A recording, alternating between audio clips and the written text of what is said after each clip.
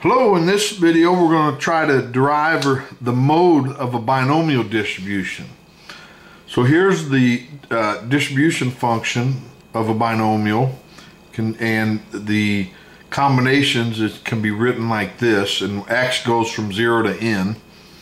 And if we were to plot it, it goes up, and then at some point it comes back down. And so wherever it's highest is called the mode of the distribution. Sometimes it equals, so there's two modes, sometimes there's one, and we'll figure out what all that means. Here, if we look at the probability of 0, and then plug in 0 here for some n to this, we get this distribution, and that should be factorial. Now if we look at the probability of 1, which is this, now to get from here to here, we multiply this equation by this number and we get that. So the 1 here and then minus 1 of that is here. So if this number is more than 1, then we go up, and we can see that too. So the probability of 2, to get from here to here, we multiply this equation by this number and we get this. So if this number is more than 1, we go up. If it equals 1, we go straight across. If it's less than 1, we go down.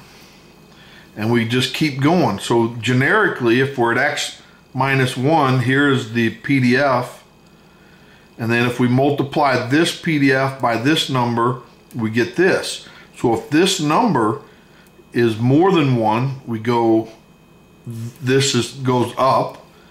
If it equals 1, we stay the same. If it's less than 1, it goes down. And so this is generic. This is what we have to find. So this is the number that we're looking for. When is this greater than 1? Okay.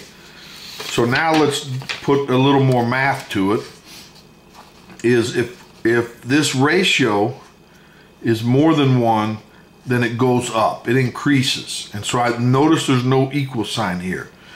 So we want to know where does it stop. So here's the two distribution functions, and then it can be simplified to this.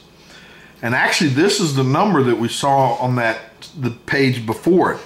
If this number is greater than 1, then it increased. Okay, so let's find out when that happens. So multiply this over, and we get this. So this quantity has to be greater than this quantity. And then if you multiply the x in and take this x and the p, those cancel, leaving this. So this is the condition. If x is strictly less than n plus 1 times p, then we're going to keep going up. And so there's two cases. If n plus 1 times p is an integer or not an integer. And so these brackets here, it looks like an L and a backwards L. That means take the lowest possible integer, of this. Get rid of the fractional part. So if and it's called a floor function. So if you take the floor, to get the integer, and if that's less than this number, meaning this is not an integer, it's a fractional, like 10.1, and then you take the floor of it, you get 10. That's this first case, so it's not an integer.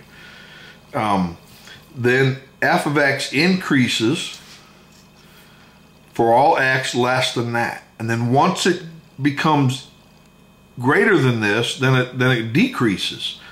So the mode is actually at the end of the floor of this number. So since x can only take on integer values, and let's say if this is 10.3, it increases up to 10.3 and then it goes down. But that means it increases to 10 and then 11, it goes past that and then it goes back down. And that's what this means. It's the floor of n plus 1 times p. Okay, so and then that's it. That's the mode, the floor of this number.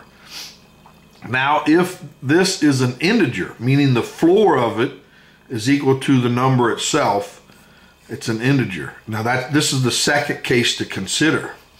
So it strictly increases for x is less than this number, which means the mode is at, and since this is an integer and we have to be strictly less than that, then the mode is at 1 minus this number. But if this is an integer, it can be shown that it actually is equal. Those two become equal, so it's a bimodal distribution. So if you take this number and put it back in these equations, you can show that these two have to equal, which means that this equals 1. So we have a bimodal distribution. So as a quick example, if n is 14, p is 0.4, you take those together and it's 6. So since this is an integer, it's a bimodal distribution at 5 and 6. If n is 13 and p is 0.4, we get this product is 5.6. So the mode is at 5. It's the floor of this number. So anyway, so that's all I have for today to find the mode of a binomial distribution. Hopefully you enjoyed it. If you did, please like it and subscribe so you don't miss the next one. Thanks. Bye.